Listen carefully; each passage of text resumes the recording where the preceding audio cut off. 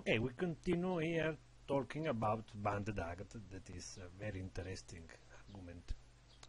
And we start to make a deeper analysis of the complete stratigraphy of a nodule. So we just see this nodule. We can distinguish easily the S1 facies with globular chalcedony that have variation in thickness, lateral variation in thickness, and S2 bands that are constituted by fibrous chalcedony that is white and is more crystalline. So for this reason have more constant thickness all around. And there is one band, just one band, that have some quartz, S3 facies of the sequence of the band, that is here, and we see the top of the band is ondulated, and this ondulation continue like a wave in the next 2-3 bands. But if we want to make a better and more deep analysis, we can try to make a real stratigraphy bands by bands. So we can make a sequence starting from the first chalcedony layer, that is the facies 1 of the agate facies.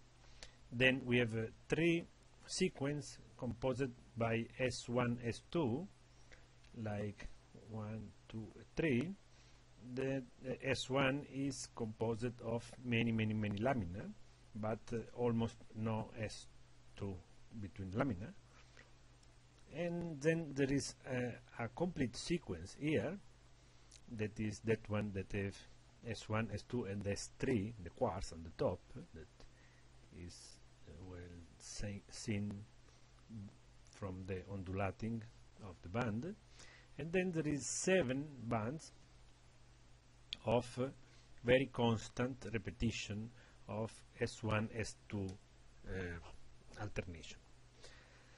So we can see here the first problem of the stratigraphy of the agate is that if a sequence of the band like this one, complete sequence of the band, is a wet-dry cycle, depending on weather, on rain, or rainy event, or rainy season, what is a lamina? So this is always a problem in geology when there is a sequence, and when the sequence is not complete, the presence, for example, of the repetition of a cutted sequence, S1, S1, S1, S1, is accumulation of S1, and we cannot distinguish how many sequences are. So maybe the single lamina is a small event of hydration, of rain, of nocturnal humidity, 1 year, is not possible to know. So this is the first problem. In some cases, the scientific are counted thousands of lamina in 1 centimeter, but we know that each lamina is not really a band, so it's a portion of the S1 facies. So you have to understand what happened here exactly. More easy to understand this situation. And we try to make the same with another nodule. We just see this nodule about the behavior of color inside an agate, but here we make the complete stratigraphy. So we have the first chalcedony layer, that is facies 1. Then there is here some hemiagate, that is facies 2A, and we can see they are very small, but they are on the top of first chalcedony layer, very small hemiagate here. Then we have 3 sequence white S1, S2. Then there is 9 sequence also S1, S2, but a different color. They are pink, brown. There is 3 sequence in yellow color. Then there is the crystallization of iron, and we start again with white sequence. There is 7 white sequence, S1, S2. We see that there is really a constant behavior. All the sequence are S1, S2. There is no quartz, but there is always the presence of S2. Then there is 3 S1, S2 in violet color. There is 30 S1, S2 in more blue, pale blue color. Then there is the manganese band, and the last bands are 7 sequence of the band S1, S2, and in the middle there is a small crystallization of quartz, that is 1 S3. So the total is 74 sequence. So in a perfect world, this would be 64 years. So it's possible, it's true.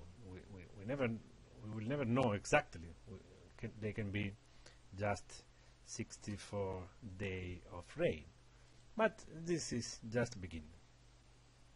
Okay, so we can transform the analysis in a real stratigraphy. So this is look more similar to a sedimentary sequence with all the event all in the same diagram. This is the same as the picture before, but just a different representation. So we take just the longer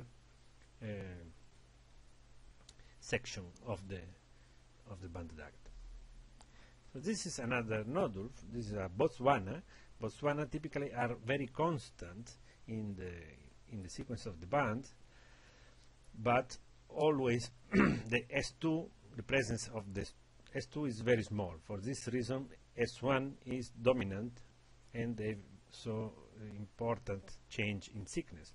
So we have 32 sequence of the band, defined by the white band, but from here, this is less than 1 centimeter, to this sequence that is the same, but this is almost 6-7 centimeters. The first chalcedony layer is very thin all around, and this is typical of Botswana agate. Another agate from a South African location, we can make always the first chalcedony layer here, almost black. Then there is 5 sequence S1, S2. Then there is 2 sequences that are complete, S1, S2, S3, with some quartz crystals in the middle, in the top. So we can see some undulated band here. This is not the better picture, but all this work I made with the microscope. So we have at the end 6 sequence S1, S2, and then at the center there is 1 S1, a band of globular chalcedony, but this is probably not the end, because the cut is not crossing the center of the agate, so it continues a little bit. So we see here the change are not so important, because all the sequences are very similar, but they are a little bit more crystalline than the Botswana agate. And this is a laker agate from Lake Superior, and this is where the biggest problem are found, because there is a very thin S2 band. So here we can see this is a cabochon, so it's not a complete agate, but we can see 30 sequence S1, S2, where the S2 are very thin bands. They make shadow, this kind of band. Then there is a thick sequence that is composed mainly of S1, so a big band of globular chalcedony. Then again 18 S1, S2, small white band. So we can also interpret this like 1 S1 and this like 1 S2. So in this case this would be 4 sequence, 1 S1 S2, another S1 S2, one small S1 S2, and then this bigger S1 S2. So here not only the S1 is problematic because it's composed of many lamina, but also the S2 is composed of a very thin alternation of very small S2 band. So this is the kind of nodule that give more problem to count the units. We can also try to put in the same sequence all the big portion. So in this case we would find just 5 sequence S1 S2, where this is a complete sequence from this base to this top, this another sequence from this base to this top. So this is quite difficult to know, but this is typical of small nodule. So small nodule are also with very few water inside, and few water can dissolve a very small quantity of silica. So it is also possible that a very small agate of few centimeters have a very thin lamination, more finely defined than a big agate that can put inside many liters of water that contain many grams of silica. So here in a 2-3 centimeter agate, the quantity of silica is too small for make a real thick band.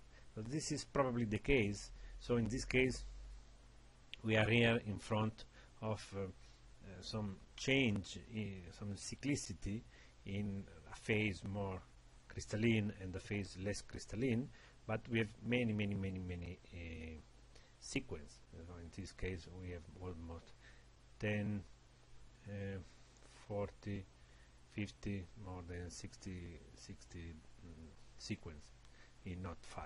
This is an option we cannot know exactly. This is another agate from the Laguna family, is an agua nueva. We see that a part of the nodule is filled by moss, and then there is an agate with nice color. But analysis in this, we discovered that there is 3 cycles of 3 different colors: the purple, the salmon color, and the white. So we make the stratigraphy of this nodule, and we found firstly we found this is the correct orientation, and the moss have been moved, slumped down in this direction. So we see that the first chalcedony layer can be a kind of cycle in the history of the agate. Then there is another cycle that is composed by 17 sequence of purple color. Then there is quite a small stop, another kind of transparent chalcedony layer that look like another first chalcedony layer with some small hemiagate at the base, at the top. Then we have 14 sequence of the salmon color, and then again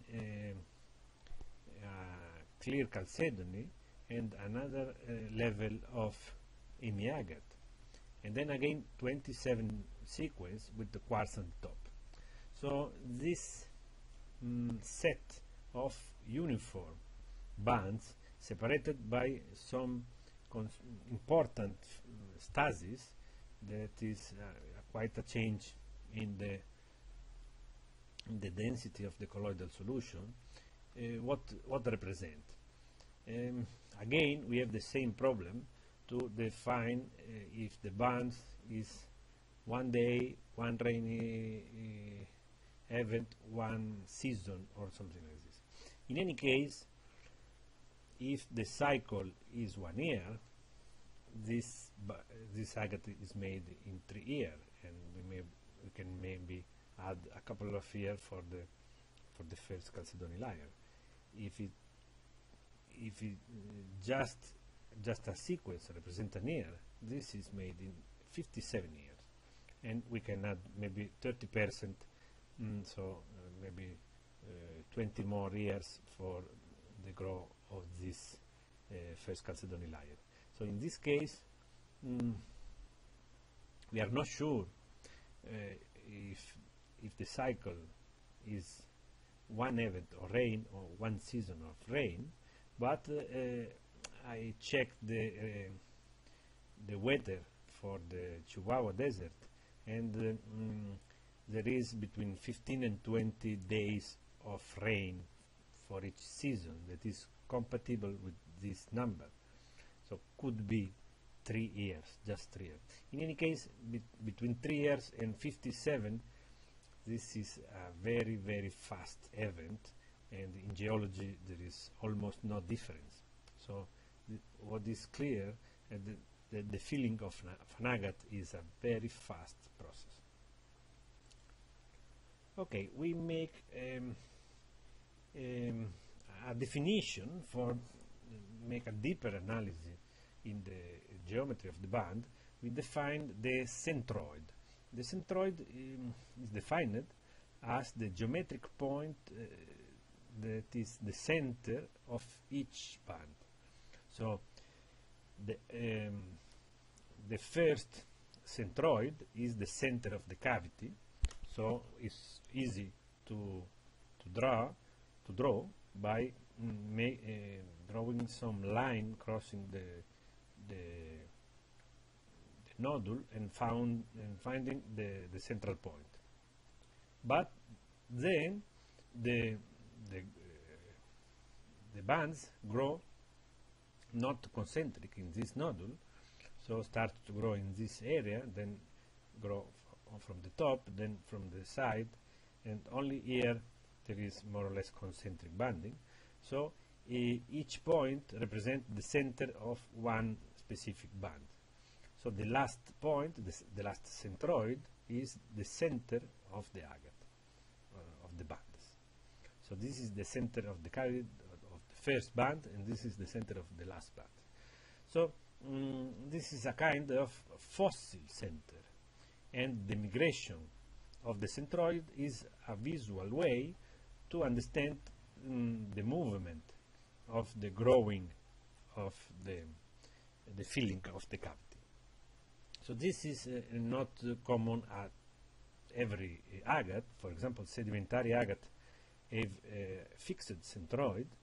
Laguna agata also have fixed centroid, but Botswana agata have usually very fast migrating centroid.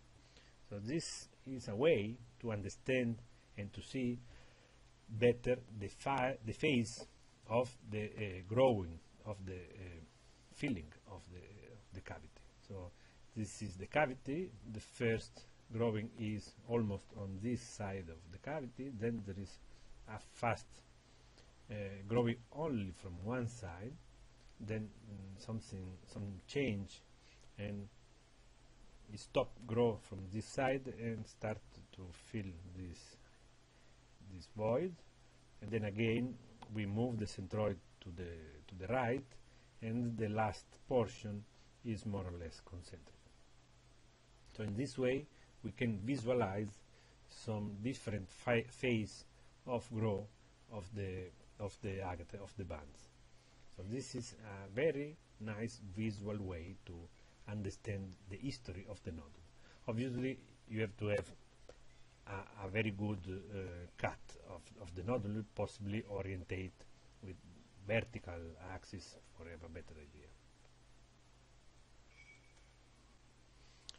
Okay, now I would like to show you a very common theory that is a theory mainly from German scientific, that is the theory of the origin of agate by auto-organization. So I want to tell you at the beginning that this theory does not work. It's not true. But I want to explain you why, because it is an important theme of discussion between scientific today. So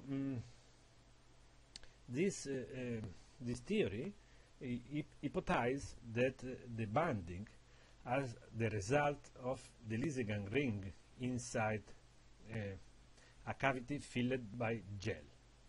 So this is probably the kind of agate that are used for born this theory, when some agate are very, very thinly banded with very spectacularly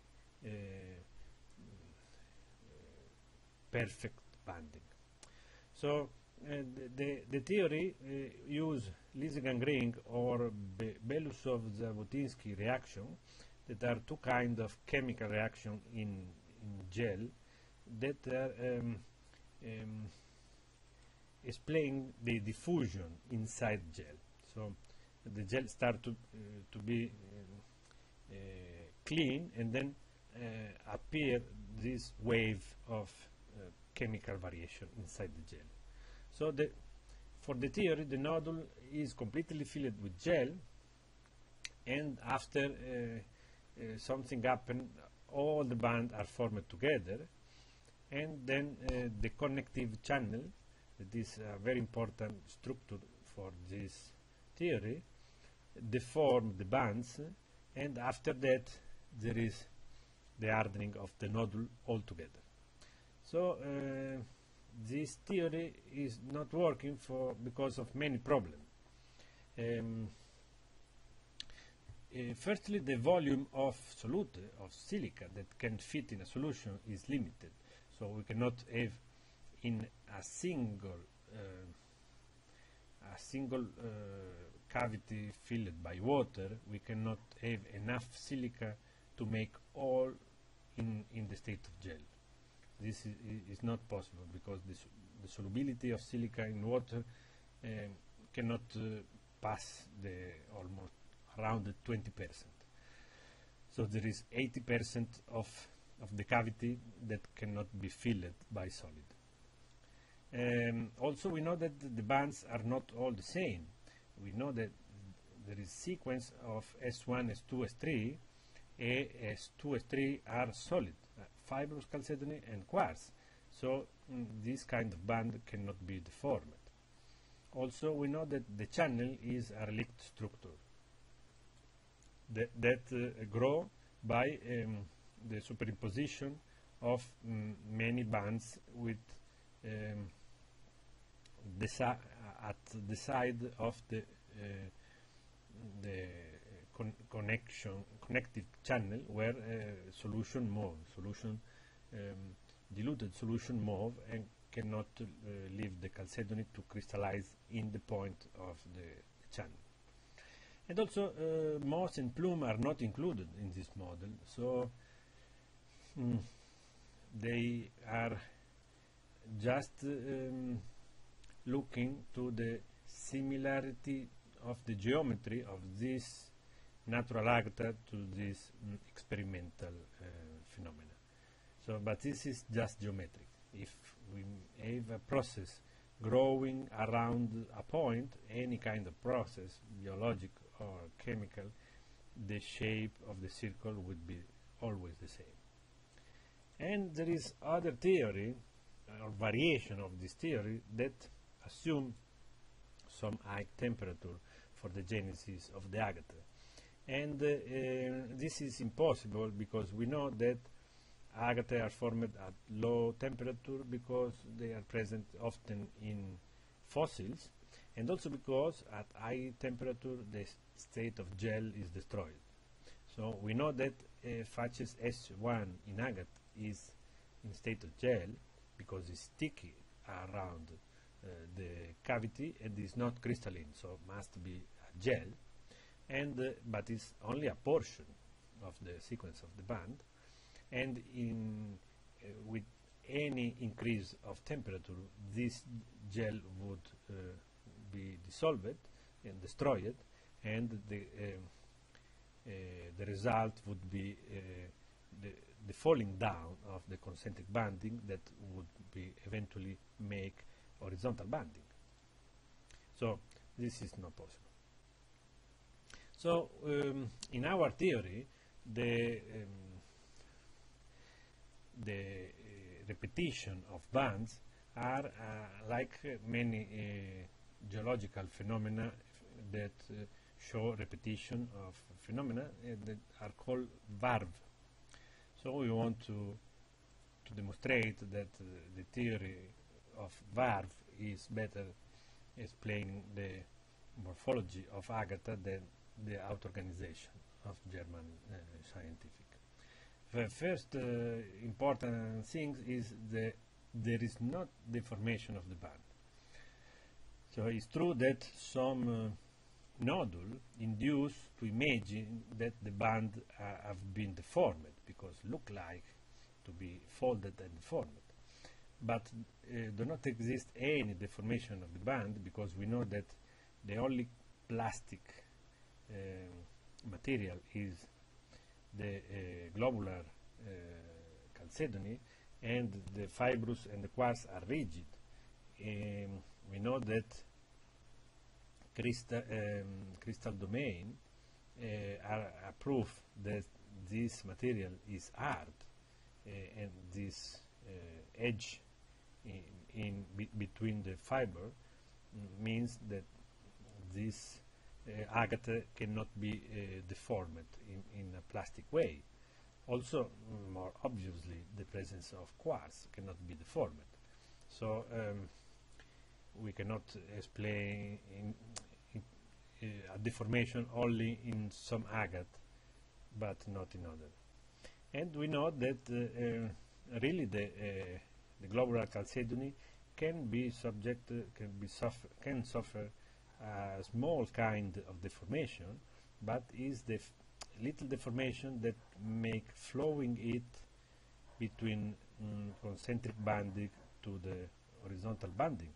And we know that these two faces, the fibrous chalcedony and the quartz, are not deformed, but there is an increase in thickness of this portion of globular chalcedony. But this is a very, very small phenomenon, a small scale. So there is not movement of all the band. And another concept important is that there is no deformation of the channel. The channel is a relict structure and do not deform the band. Some sample induce to imagine that this channel have deformed this band, pushing toward the exterior of the nodule. But for example, this sample is clear that there is no deformation, because we cannot deform this band until here, and then this is not deformed. The same of this one.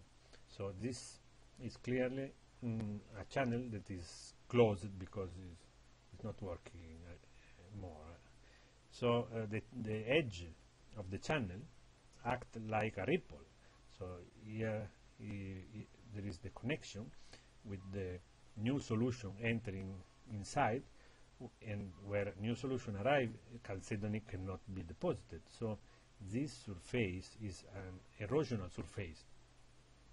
Not erosional by physics, because the strength of this flow is very low, but erosional by chemistry, because this solution is diluted and do not permit the deposition of the colloidal chalcedony.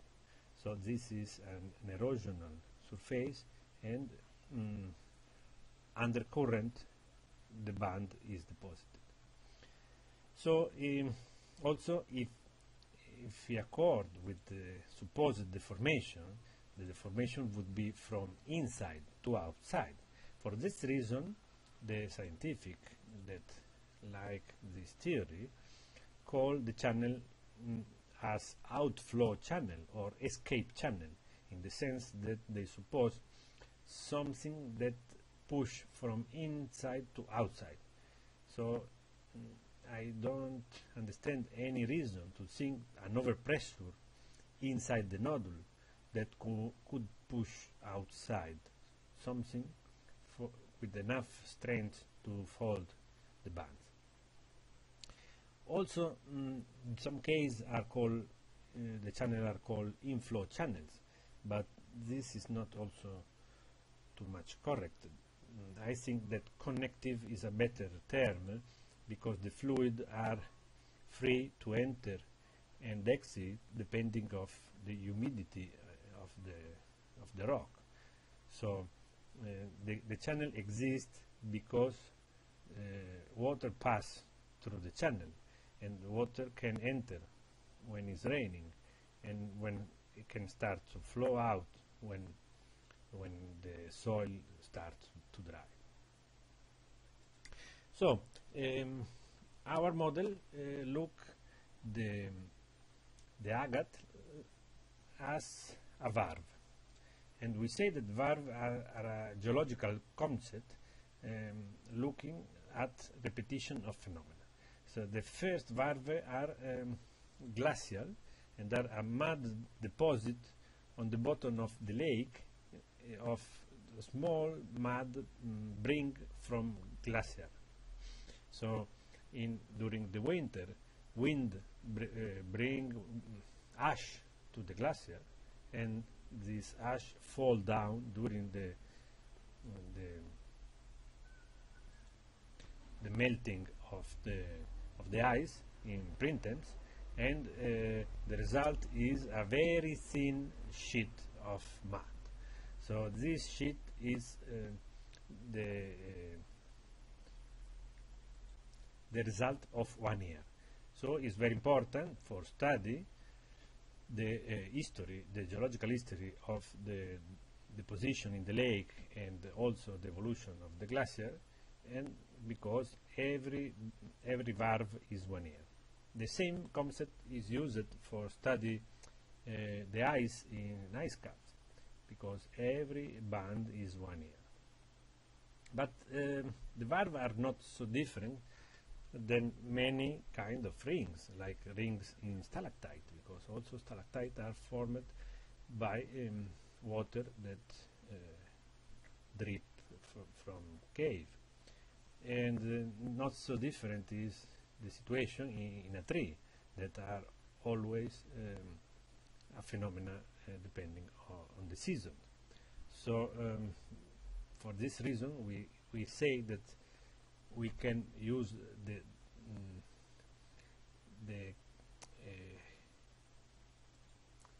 method of dendrochronology for study the evolution of the agates. Also other minerals are banded like malachite, but these bands are not so different than a normal grow of crystal. For example, this crystal from Brazil that have many phantoms of chloride inside, and they show that the quartz grow band by band. They are crystalline band, but for sure this event of grow depend of some kind of solution that pass through the cavity. So there is not it's not too difficult for me understand that a slow grow of repetition of small phenomena, like the repetition of growing of the quartz or of the glacier, can make a very homogeneous object like a very nice banded agate. This is very common in geology. Okay, I think the erroneous idea of the deformation of the band arises from some kind of agates that have convolute band. Many nodules look as they are deformed, like this one. But the convolute band are just the result we see of a very low crystallinity. So if the S1 are most important in the cavity, they show lateral variation in thickness, so any lateral variation corresponds to a kind of more convolution of the band. Otherwise, if the crystallinity is high and the S2 band are thicker, the agate is a fortification agate without convolution. The centroid is continuous, is fixed. And this is also depending on the structure of the first chalcedony layer. When it's very flat, make more easy to have continuous banding, and where is bothroidal, like in this case, they give the possibility to the band to have a very strong angle. So from any bubble of the bothroids start one joint between crystal domain. But without the high crystallinity, this bothroidal chalcedony is not necessary. And so why exists convolute banding? Convolute banding depends from many parameters. First, the geometry of the cavity. Second is we know that the bands fill the space between moss, or fill the space between moss and stalactite. So here we can see that we have strange shape in the bands depending on the shape of the cavity, on the shape of the remaining cavity when the filling found a cavity just occupied, half occupied by concretion of chalcedony or by stalactite. So this is the result of very complex banding. But one of the most important aspect for the convolution of the band is the presence of a big interruption of the band. Not a channel, but a real interruption of the band, because in this case the band are obliged to change very fast of thickness until they reach the interruption. So the interruption is a very strong concept in this kind of agate. So we can see here many agate with very wide interruption of the band. These are all Botswana, these are Queensland, and the result is that the band have an aspect more or less strongly convoluted. So this also is responsible, if we have many interruption of the band, of the presence of localized growth. So if there is an interruption of the band here, and here chalcedony cannot grow, and another interruption of the band here where chalcedony cannot grow, so all the growth is confined in this area. So we have a local growth. So in this nodule we can see local growth in this direction, in this direction, in this direction. This nodule, for example, grow only from the left side, and the right side is just after a while. So why? This is probably because there is not too much water for fill all the cavity. So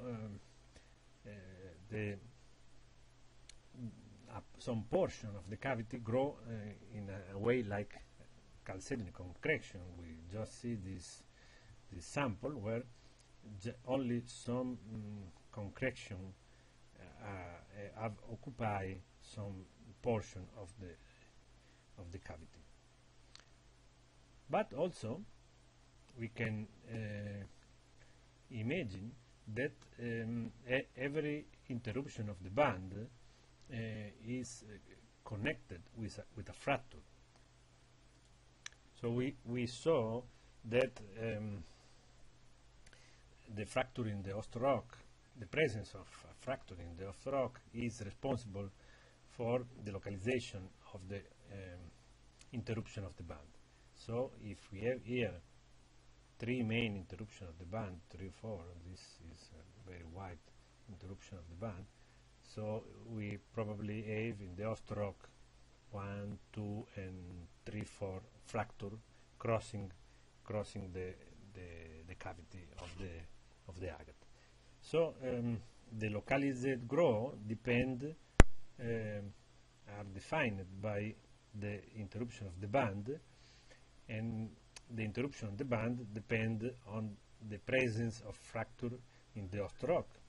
So this happens just when the desiccation is fast, because if we are in a case where the access of water to the cavity is very easy, the presence of a fracture doesn't change too much the situation.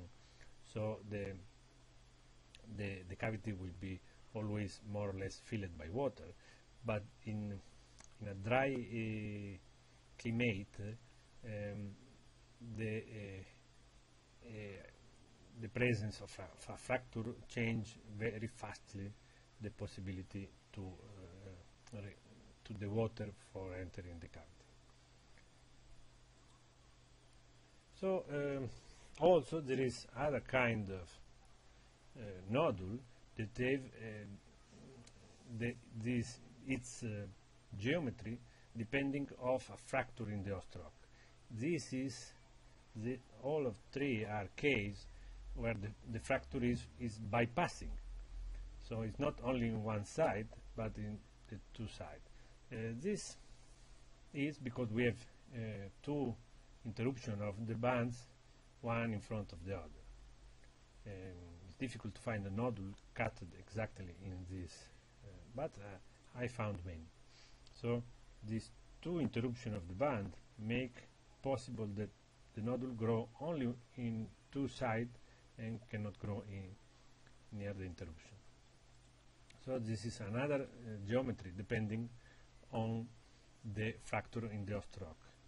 So resuming, the influence of fracture in the host rock is very strong in some kind of geometry. So one kind of geometry is when the fracture is responsible for a fast dilution and the transformation of the concentric band in horizontal banding.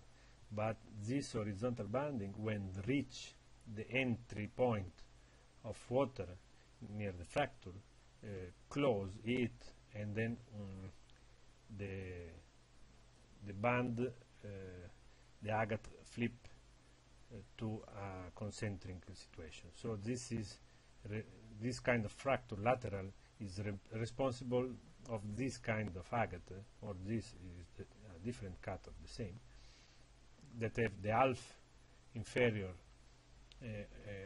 portion made of horizontal banding and the upper portion made of concentric banding.